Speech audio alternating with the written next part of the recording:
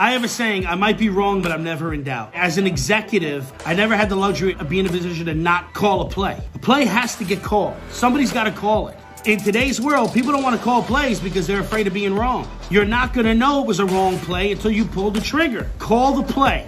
Stand behind your decision. If it's the wrong one, at least you found out quick enough. So now you can make a pivot and make the right decision and move forward. When you find out that they're wrong, you quickly make a decision to make a right decision, right? By the time the rest of your competition and the rest of the world decided to make a decision at all, you're already down the block. You're already miles ahead of everybody, and you still have the opportunity to make wrong decisions. Because at a whole, people don't pull triggers. People don't make decisions. When you lead people, you cannot be in doubt when you make a decision. Pull triggers, starve the doubt. You might be wrong, and that's okay, but never be in doubt. Tyler is a millionaire. Was not always one, is a millionaire. Ask yourself the question, are you? The greatest thing about this call is you get arm in arm with this guy. Don't be the smartest guy in the room. Don't let your ego be like, well, I know more. No, you don't. The person who knows the most is the one who has the most zeros in the account. This is not an academic game. This is a business game. If this was a university and we were in college, then maybe the way you wrote and the way you spoke and all that wouldn't matter. It doesn't. Not on this call. The only thing that matters in this call is X's and O's. This is a business call. We're playing the money game.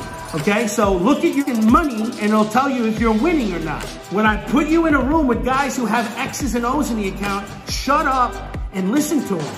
Don't push back at me when I say to you, you sound like a retarded robot. Don't push back and take offense that you sound like an idiot. When the guy next to you doesn't and he's got millions. This is a business call for money only.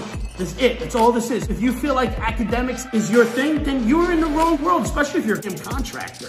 I want you to crush and suffocate your market and kill your competition. Think about it this way. If in your marketplace, the customers only knew you and didn't know anybody else, would that do good for your business? So when I talk about suffocating, coming down and raining down on a market, we take a neighborhood and we crush a neighborhood. We squeeze all the juice out of it. There's millions of dollars laying in these areas. Every street is paved with gold. You just got to get it. By the way, we all know how to get it. We're all trained how to do it here. If a person is open and they want it done, we can get the job done, can't we? We can convince them to say yes, right? So for the senior guys here whose skills are high and tight, you guys are flying like eagles. You're walking around the world with the cheat code. I want you to add this to your arsenal, okay? I want you to remember who you are. Take it personal. Be a winner. Be a champion. Don't let your teammates down. Don't let your people down. Go out there and win. And listen to me. It's okay to get pissed off. Use that energy. Get mad.